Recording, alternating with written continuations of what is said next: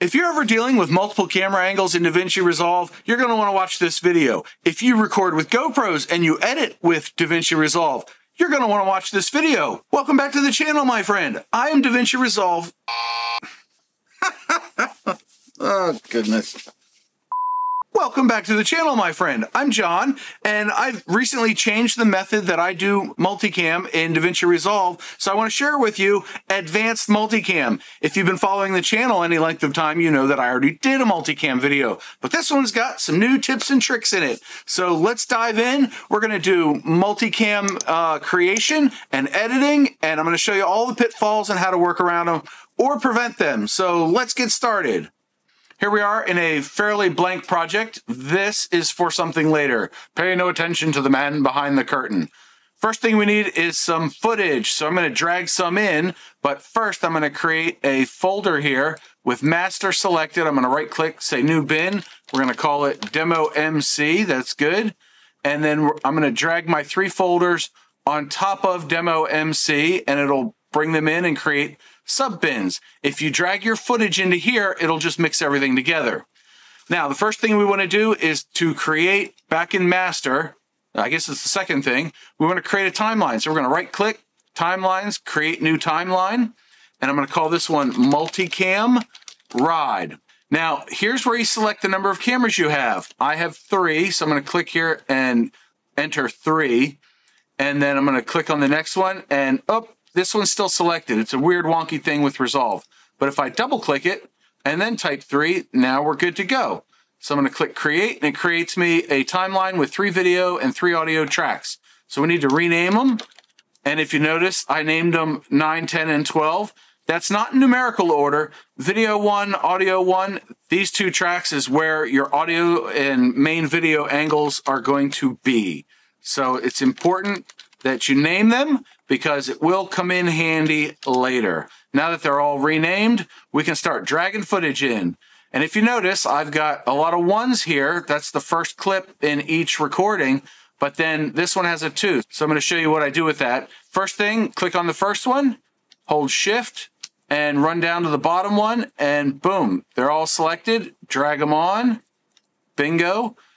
Now for this, we want our snapping tool turned on. If it's grayed out, it's off. If it's white, it's on.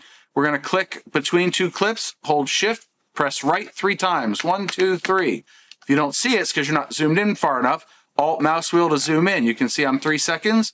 Now I'm going to press Alt Y and drag over. And if you want to Alt mouse wheel zoom out, you can see that everything past the playhead is selected. That's what Alt Y does. So now I'm going to zoom back in a little bit. This is now a 3-second gap. I'm going to press down and then shift right 3 times. Alt Y, move over. Did I do that 3 seconds or 4? 1, 2, 3. Yeah, see? I did 4 because I'm talking to you. Down, shift 1, 2, 3. There we go. And that's shift right 3 times, not shift 1, 2, 3. Shift right, shift right, shift right. Alt Y. Same thing for the last clip. And then we're almost done. We need to click on our second file, that's 263. So we need to go find 263. It's going to be right about there. Click on and put your playhead right here at the end. You click in this ruler area. See, it doesn't move here, but if I click here, it moves, right? So put our playhead at the end of the 263 clip. Click on 263, and we can press insert. And that does an insert where it moves everything past the playhead down further. Now, here's the first trick with this, right?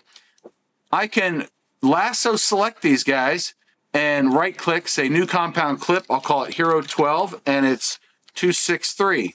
So now, because we're in Hero 12, we have a 263 compound clip and the last 3 digits line up with everything else. You can do this for any kind of camera. It doesn't matter.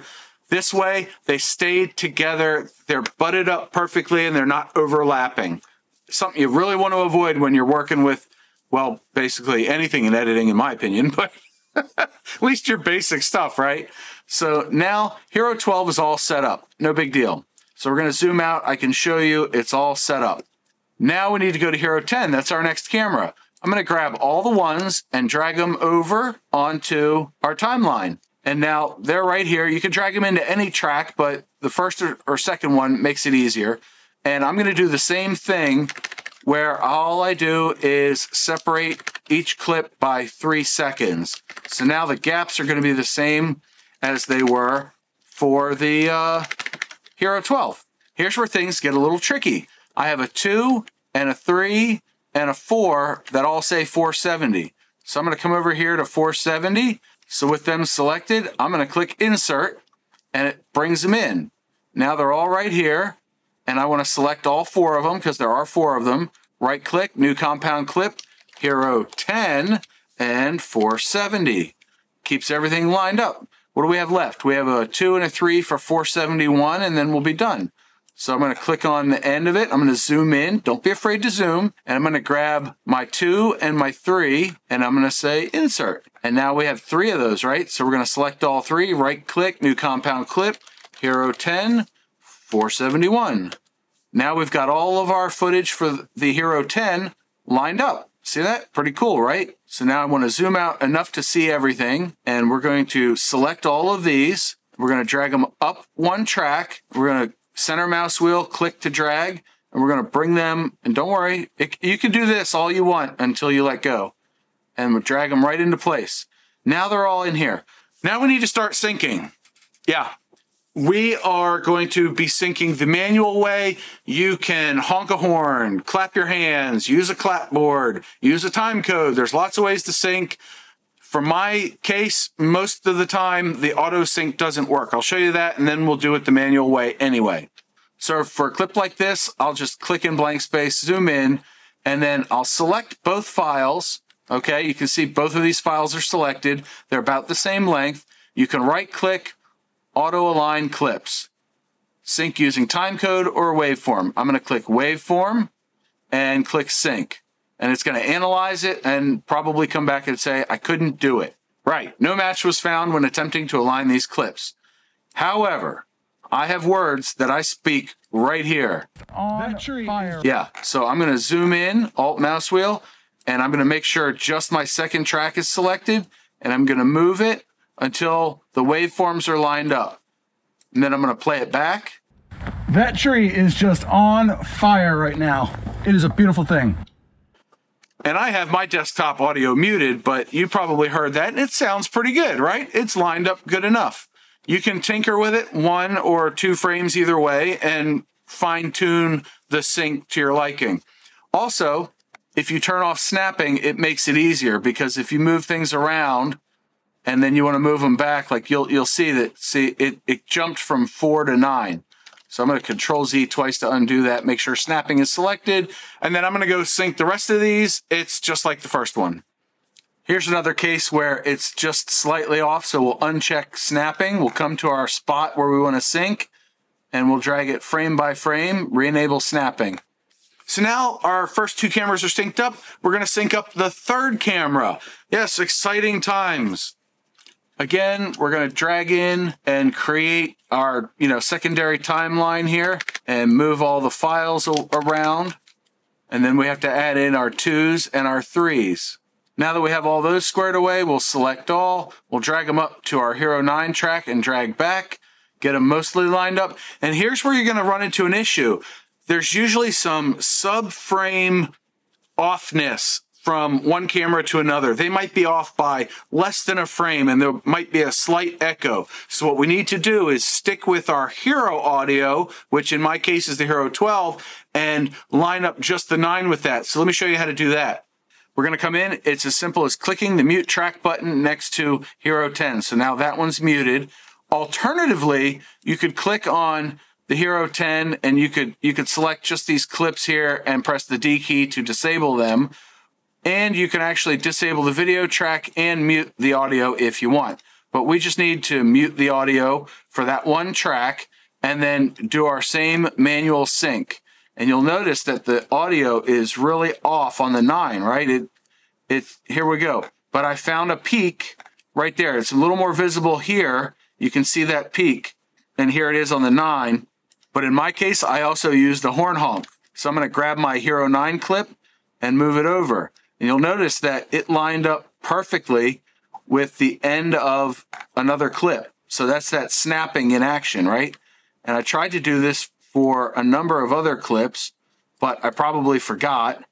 This one looks like it's already pretty close. We're going to drag it a couple of frames like that. That's going to be really close. And there at the end, you can see that we're lined up really well. So that'll work out pretty nicely. And here we have a big bulge in the sound. We're going to uncheck snapping, go 1 frame. That should be lined up. So they're really close. Now don't forget this next step. We need to unmute our track. So now everything's set up the way we need. We have all of our clips done. We'll go back to master, and Multicam Ride still has a timeline icon next to it. So we're going to right click and select convert timeline to Multicam Clip. And now it shows you timeline 1. Shh, you're not supposed to see that yet. I want to create a new timeline. So I'm going to create a new timeline, and there it is. And then we can drag in our Multicam Ride. It's right here. There it is. And it might take Davinci Resolve a minute or so, depending on your storage speed and processor and all that, to build out the waveform. But that's important to wait for because it's required by the next step.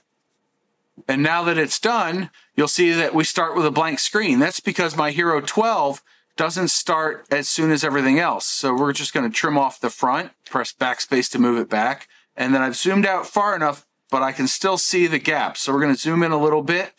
And this is the first thing I do. I've dragged the multicam into my timeline. Now it's time to break it into those separate clips so that I can edit with it. And this 3-second gap shows as a blank line. So Control B to break, Control B to break, and then delete to get rid of. And in some cases, you might have a bunch of short clips, so they're all visible on screen at once. But in my case, they're not. So I'll find the next one. It's right here. And we'll delete that. Here we go. So I've got the last of them all on the same screen. So boom, boom, Control break, Control B. Yeah, good times. And then we will Control and click to select multiple and delete. Now we're ready to edit with this thing. So let's do that. Let's do some editing. So here I am riding along, and well, how do you use the multicam? Well, you can right click and you can switch multicam clip angle, and this will change it for both the video and audio. Or you can hold Alt and click on either video or audio to select just that portion of your clip, and right click and switch camera angle. In which case you see this says Hero 10 and that says Hero 12. Well, let's Control Z to undo that because that is not efficient. You don't want to be doing it that way. So what you're going to want to do is uncheck Inspector, and then 3 will show up. Yay! And this is our source icon.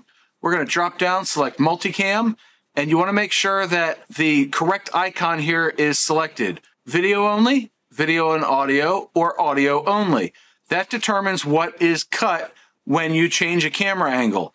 So there's 2 basic ways to change camera angles. Let's show them. Let's take a look. So now I've selected video only. That's the only one I want to cut. And we can press the space bar to play, and we can select different camera angles willy-nilly. And if I Alt mouse wheel zoom in, you can see all these cuts. I want to go back and forth and back and forth. That's all well and good. You know, I like a good keyboard shortcut. So you can use the number keys on your keyboard to do the same thing while you're playing. So you're not moving around the mouse and losing your focus of what you're trying to look at. Because right now you're trying to look at both the source that has all the different camera angles on it and the final output. So I'm going to rest my hand with the fingers over the keyboard, and I'm going to press space to play, and then 1, 2, 3. And you'll notice over here that it changes. 1, 2, 3. Pretty cool, right? Now, it will disconnect the audio and video because they're usually linked, but it will disconnect the audio from the video wherever that first clip is. So everything after that, you're just changing the video clip anyway. You can change it however you like, play around with it. This is one of those things that you just kind of have to get used to doing, and it becomes a lot faster with a little bit of repetition. Now, I did say there was something earlier I wanted to show you, so I'm going to go into my footage folder and open up this timeline. And I'm going to right click, open in timeline. And in this clip, I have a different multicam clip that I have edited, and I accidentally deleted the audio from it. And I can't get my audio back. How do I do that, John? I'm going to Alt mouse wheel to zoom in to show you. We have audio here, we have audio there. what we need to do is press F. That brings up the footage in the source, and then we can drag it down and we get it again. Isn't that cool? So if I hold Alt and click on our video, get rid of it, and then I play it back. Boop the like button, and you'll get some information here in a second. Isn't that neat? I got it back that quick. Now, sometimes I have to press Alt F to find in the media pool and then press F again. But either way, it's a lot faster than redoing the whole edit, right? Right. So that, my friend, is Multicam. Pretty easy once you get down to it. It's just a lot of little steps to get it all set up, and then you can go off to the races and edit with it. Pretty cool, right? Did you enjoy this video? Boop the like button if you enjoyed this video, if you got anything out of it. I do appreciate you watching, and I'm going to leave you something else that YouTube picked for you to watch. It's one of my videos. You'll love it. Hit the subscribe button and all that stuff, and I'll see you in the next video. Take care.